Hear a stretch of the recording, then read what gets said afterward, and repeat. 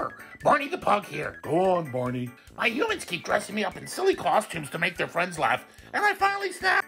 Okay. I ate the TV remote, then hid it under the couch. It's just a matter of time before my humans find out. Let's think this through. Can you bury the remote in the litter box and blame the cat? We don't have a cat. Any children under 5? Oh, the kids are away at college. Okay then. Wedge the remote between the garage floor and your dad's truck tire. He'll unwittingly smash it to smithereens and be blamed for its destruction. You're a genius, Thurber. Just good dog sense, Barney.